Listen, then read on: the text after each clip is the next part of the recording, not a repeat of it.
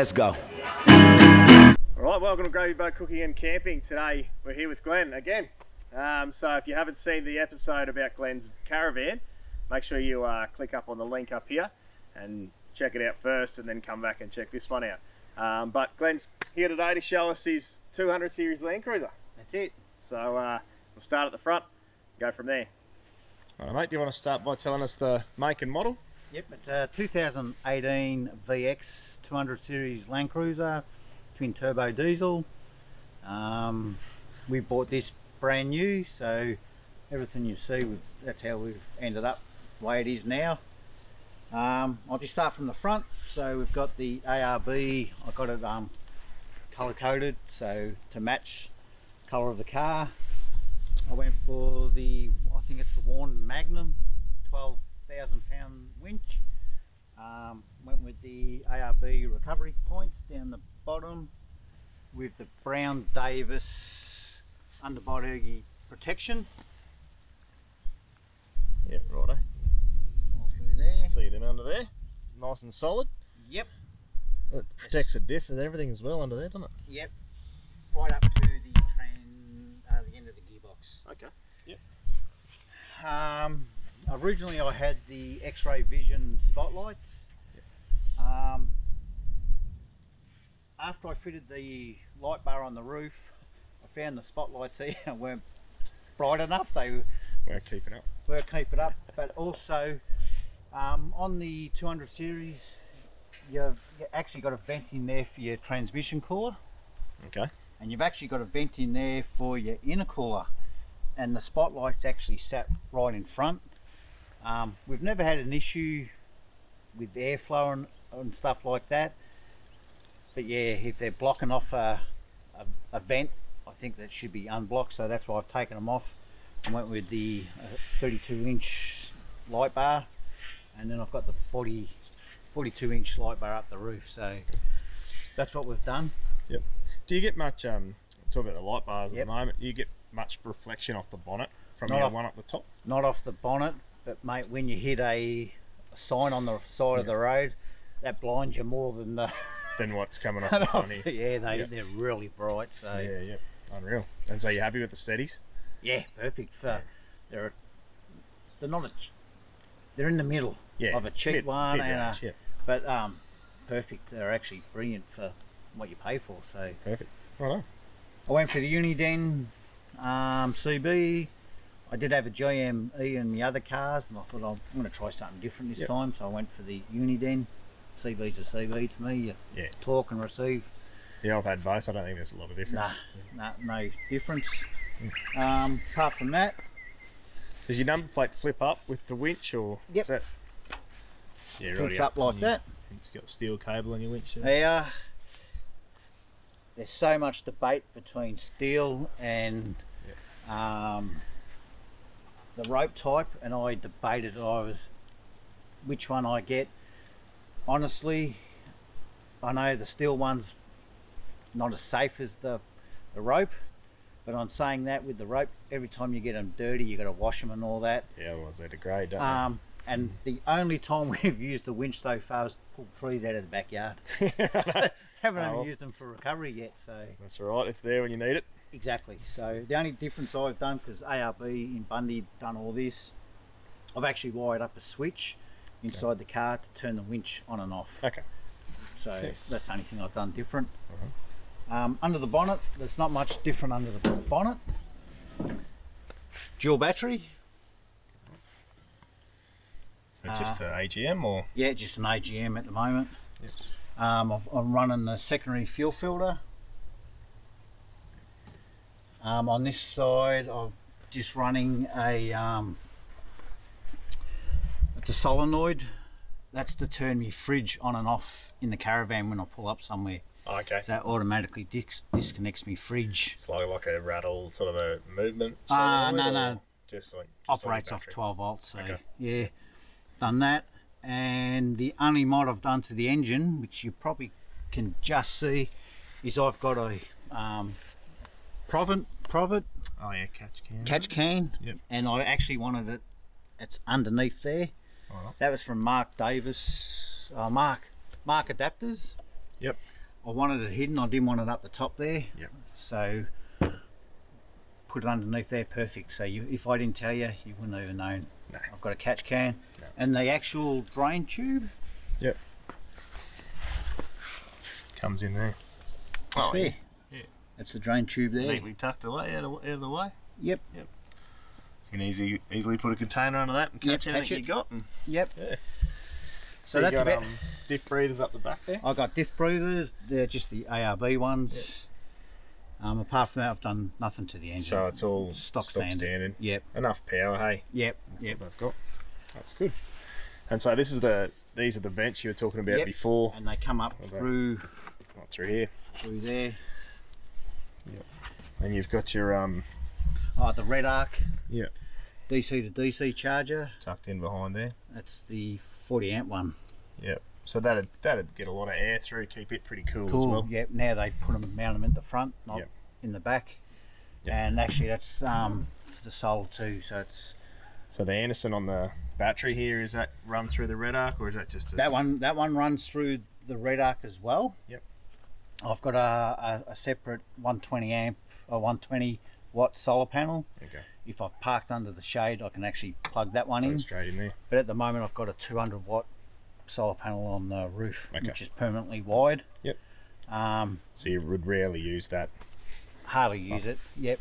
So with the wiring, a lot of people ran wiring through the back and all that. I've actually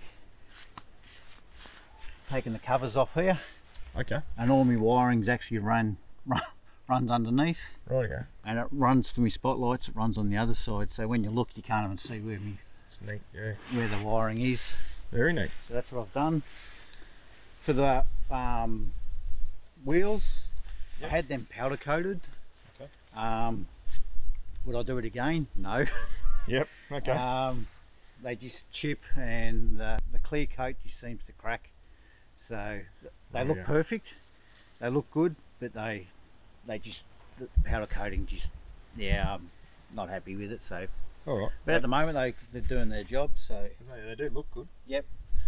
And looks like there's a bit hidden behind there. Yeah, I've done just the brake and brake pad upgrade, so it's the DBA slotted discs and the four-wheel drive brake pads, or the towing ones, or big difference. Yep, made a huge difference. So done that. When is at the stage 2 GVM upgrade, so I had it all done before registration. Yep. So I've done up to 3,800. Okay. Got GCM as well, or just GVM? Yeah, and GCM. I got that just before that law came in. Yep. So I'm both now, so I'm good. Perfect. I had the fulcrum upper control arms, the adjustable ones, fitted. So we can get some light in there. Oh, there we go. Picked it up there now. Oh, they look good. Yep. So they help out with all your angles and so that's all pretty good now. That's so good. Done that. I had this the snorkel fitted, the Air Max 1. Working along. Yep. When we first bought the car, we had the manual. The car comes out with power fold mirrors. Yep. But Clearview only done the standard one, just the manual ones. And about 6 months after we bought the car, they brought out a power fold Clearview mirrors. We were too late and we weren't going to go and re-buy them again. About 12 months after that, I was on their website for some reason, and I noticed they do a what do you call it, like a rework of the manual ones. Yep. They convert them to power fold ones. Okay. So I took them off, sent them down, got them. Now they are a power fold one. all right. I don't bag products, but they only lasted 12 months and they stopped working, so I had to send them down for repairs, which I had to get a new motor in them. Yep. See how we go. But yeah, Oh, as long as they're fixing it. under warranty. They fixed under warranty, so see how we go. That's all right, isn't it? Yep. On saying that, we had the standard steps were good. Yep. But the only thing is you have to stand on them to get into the car, and it was painful. Yep. So we actually went and got the power fold steps. Oh wow.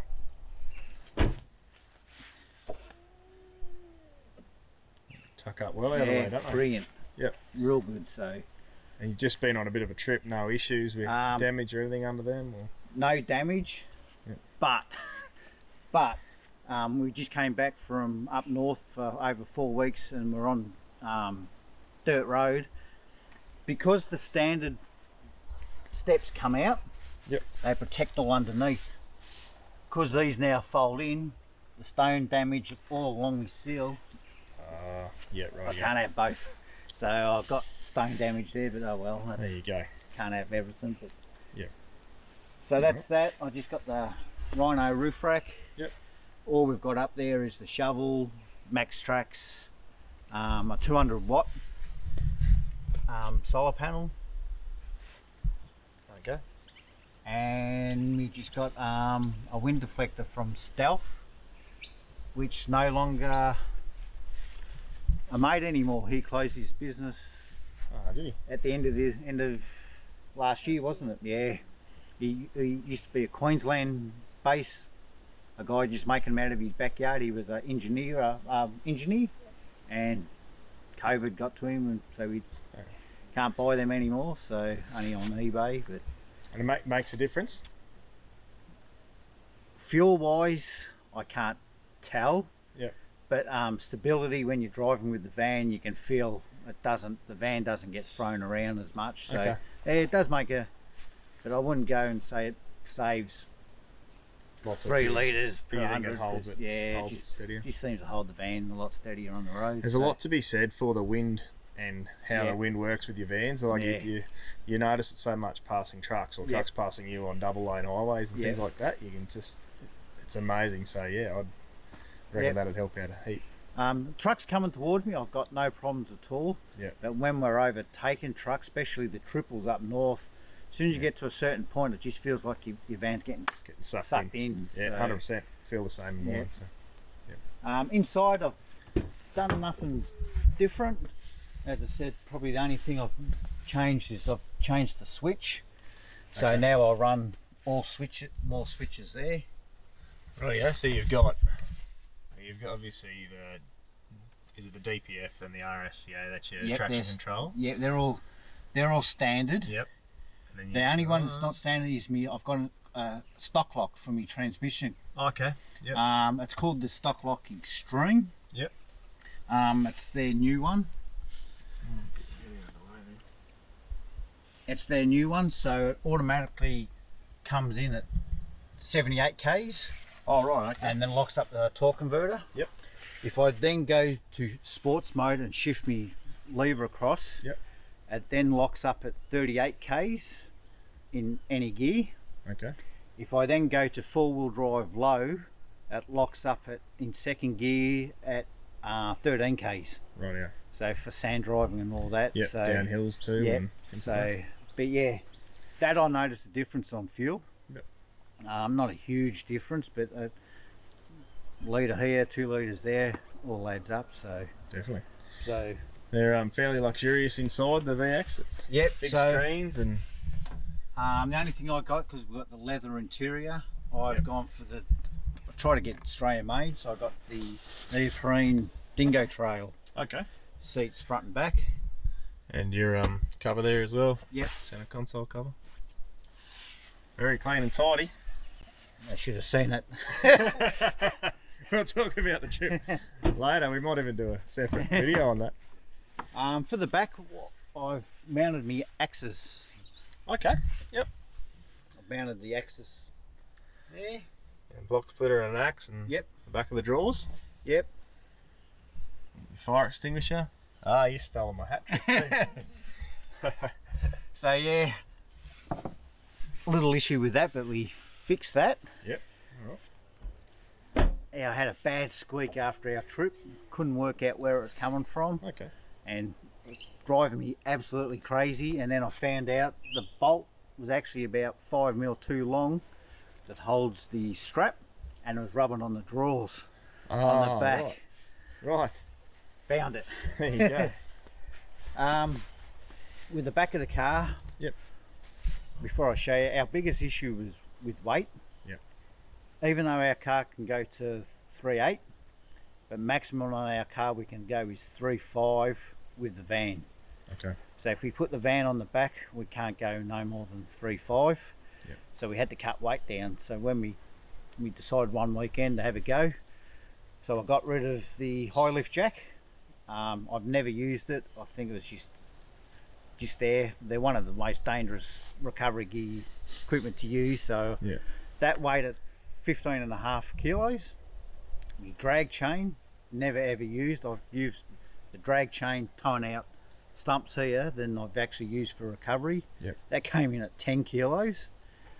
And then I have a 40 litre Ingle fridge. That came in at 26 kilos.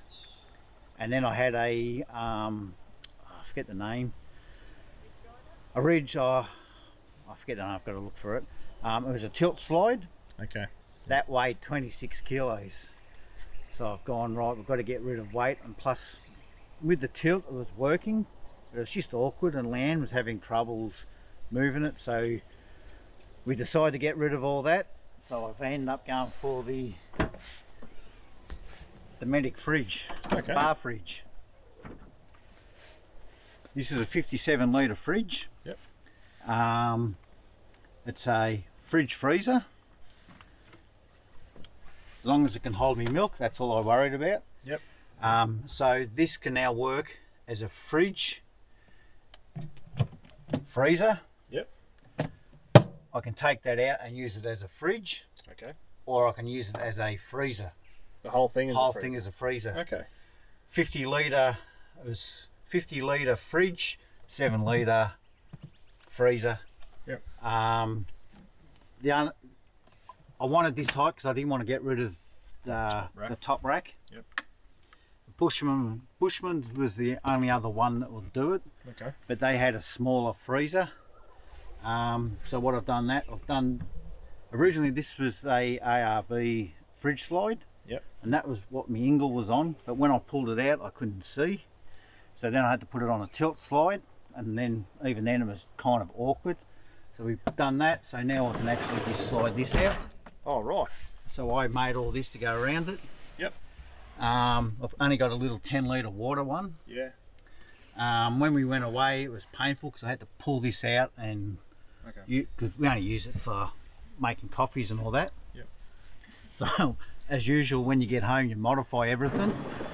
So now I've got a tap there, and now I've got, there you go, so much easier. You always do things when you get home, so so I've done that. So that just runs out of that 10 litre tank. 10 litre tank, we only use it for, and then I can pull that out and fill it up when I have to. Yeah, just easy, you know, cups of tea, things like that. Yep, just perfect. Easy.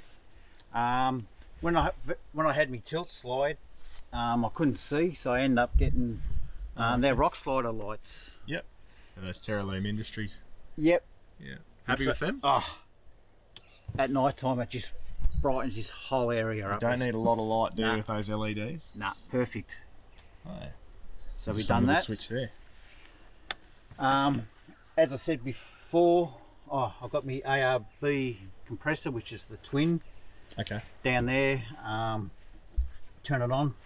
When I had my airbags, I had airbags fitted to the back, and I've seen a lot of places where they put the inlet or the valves. Some people were putting them underneath there, and I didn't like that. I didn't like it underneath anywhere. Yep. TJM in Bundaberg did it, and they were spewing. They were spewing on me. They actually put them right there, so that's where my valves are for my airbags. Perfect. My tyre inflator just pumps there, turns around, and just so I can pump up my airbags. I know it's not flash like the remote ones, but oh well, can't have everything. Let's be honest, how many times do you pump up your airbags? I pump them up when I'm travelling. Exactly right. Yeah. And that's it. So I see like the in-cab kits, but you use it to pump up at the start. You level it all out, you pump it up, and then you leave it for as long as you're going for. So. Yep. So we've done that, and then as when I was telling you in the caravan one, I've got my Oh yes, yep. That's my little battery pack one, so I can jump start cars. But I also use this for my water pump when I'm filling up my tanks in the caravan. Yep. So that's the one that you use. That's the one I use. Yep. But then that's the 200 series has a 100 watt inverter in the back, so I've just got that always wired. So while I'm driving, it's always charging. So perfect. That's what you need. So isn't it? Yeah. And your angle fridge monitor just for the just for the fridge there. So but absolutely, the fridge was one of the best things. Happy with it on the trip? Like you were telling me you just got it put in just before you left. So. I mounted all this myself. I did it all different. As I said, I made all the cabinetry behind it. But I've actually, it's all mounted from underneath, so I had to have a gap. Yeah, because they got the legs, the little legs. I've taken the legs off, put a one of them, the nut inserts, and then bolted a bracket to it, and then it's all bolted from underneath. Okay. So yeah, good one. We were on the road for what, just over 4 weeks, and I not once had to hook up to 240. Just most people when they go caravan parks, all of a sudden bring out all their leads, hook up. I think it was bringing down, it was maybe 1 amp. Okay. Yeah. Hardly anything. So that's brilliant. Yeah. So no, I think that was one of our best ones. So your drawers, just a standard ARB. ARB drawers. Drawer kit. What are you carrying them most of the time? Just this one's all our cooking and stuff like that. This one here is I think it's Ranger and Patrol Recovery. Don't put Ranger in there. I'm just saying because pick 2 cars that I used to have. That's probably I'm just saying because of Leanne's Josh drives a Ranger. So yeah, we just got this. That's just all my recovery gear. Nice. I'll put that table there. Good one. Apart from that, that's where the solar panel is, 120 watt. Just solar panel. There. And what sort of stuff, when you're travelling, what sort of stuff do you put in the back here? Nothing. Nothing. Try not to. When we went away, we took the 2 chairs. But we found we didn't use them. But that's how it is. As I say, in a 200 series, once you start doing all that, you've got no room. And if you've got your van on, everything's in there. That's right, exactly. So yeah, well, as I said, everything's we're happy with everything. Tyre wise, this is the first time I've ever run the Toyo tyres. I've always had BFGs, mud tyres. Give something else a go, and I've found no problems at all. As I said, you just tyre pressures. Let your tyres down and drive to the conditions, and that's right. You hear of people tyres blowing out, and why? So no. Apart from that, any exhaust upgrades? No exhaust. It's all standard. All standard, stock standard. So, the only other thing we got was the Sunseeker. They're awning. They're handy. The only reason we got that is when we first started, I used to carry 2 20-litre water up there. And I couldn't get up there, so we ended up buying the extendable ladders, which is in the van. But I couldn't put it anywhere because it was actually rubbing on the car. So I had to buy something to put there so I can lean it against it. So I actually haven't used it. So. Oh really? Yeah. So it's still. I think I've used it here twice, only to pull out to see if it still works. Still works, but as I said, everyone goes for is it the 270, and I've got to worry about weight. And the problem with the wraparound ones is, especially with I had trouble with my Patrol, was when the doors come up, it comes up higher than the bars. So there's certain models that skip all that. And you sort of got to spend the money to get that. So apart from that, I think that's about, as I said. So the rack's just a backbone system? Backbone, yeah. We wanted the backbone. I wanted the flat one just so it sits flat. Very neat and tidy. Alright.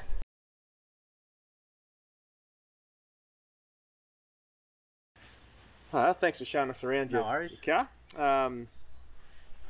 Let's talk about your mods. A lot of modifications on there. I suppose you probably talked about a few of them here and there, the ones that you sort of did like and didn't like and things you had troubles with, but what would be, if you had to pick a favourite, put you on the spot here, what would be your favourite modification that you've done to the car? At the moment, my best one would have to be the fridge. Okay. I like the fridge, that's just so much easier, and people talk about it. Does things fall out when you open up the door? No, nothing's falling out, but then again, I haven't been going up hills like that, so but apart from that, Leanne likes the clear view. She loves the steps on the on the bottom, the side steps. She loves them. I just think overall, it's been everything. Not I couldn't say one thing, but overall everything. So been pretty happy. Yep. Okay. And what about something that you probably wouldn't do again? The thing I wouldn't do again, and as I was saying before, on a 200 series. Rock tamers. We haven't talked about that. We didn't really talk about that in the video, but feel free to. I had rock tamers on the back, and they just, you've got to set the way they set up. They're actually set up upside down, and because there's such a gap between your rear bar and the rock tamers itself, there's probably about, I don't know, about 20 mil gap. And when you hit the pebbly roads and all that, they just came up in between, and they've just smashed the back of the car. They didn't smash me back window, but they just chipped the rear the rear bumper bar. So that's probably the thing. And as you know, I've taken them off, and so and that's on a 200 series. You were saying other cars could be different, but be different in a ute because they're sort of sitting up down under the chassis, or against the chassis under the tray or something like that. But on mine, I just wouldn't go. If anyone wants to buy rock tamers or stone stompers, I'm going through I'm going to try the stone stompers next. A little bit more expensive, but then again, it's cost me $1,000 to get the car painted. So so Glenn was talking about he's got to paint the back of his car because of all the stone chips, and you know, one or two stone chip, there's a whole lot of chipping there, isn't there? So.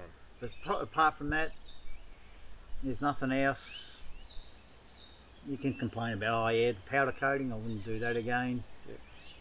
But the for a car that's got a lot of mods on the outside, the cockpit side of it is very neat. You've done a really good job, just kept it stock. I like that. I like the look of just being stock.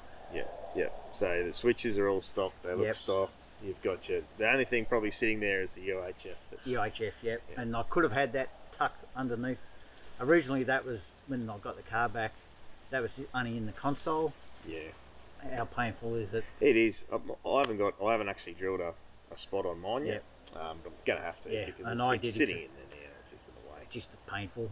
The only thing I'd done different was the brake controller was actually on my right hand side, so where them switches were. I found every time I was getting in and out, and then when I was driving, my knee was actually hitting the switch. So every time I was hitting the brakes, the van was locking up, and what's going on? So I actually swapped that to the left hand side. So no, actually I've heard of that happening with some others too.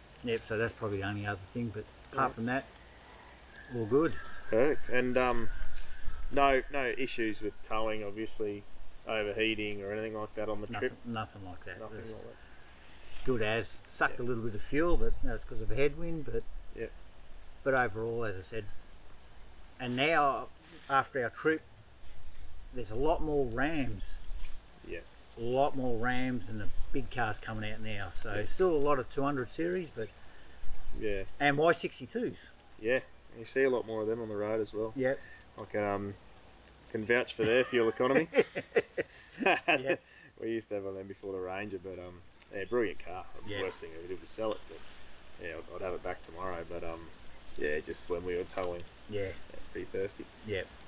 All right.